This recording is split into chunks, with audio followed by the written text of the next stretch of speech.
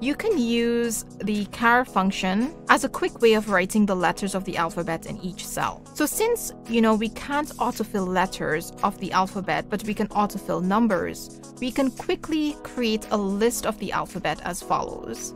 So the first step is to type in numbers 1 to 26. So if we do this and then we just autofill to here, we got the number 26. And we also know that car 65 is uppercase A.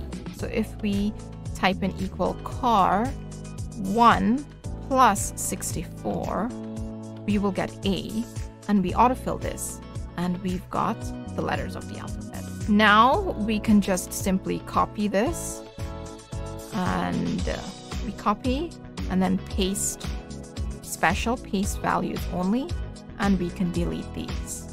And hope you found this video helpful. Don't forget to hit the subscribe button to get more videos like this, and hit the bell to get notifications of the latest videos out. See you in the next video.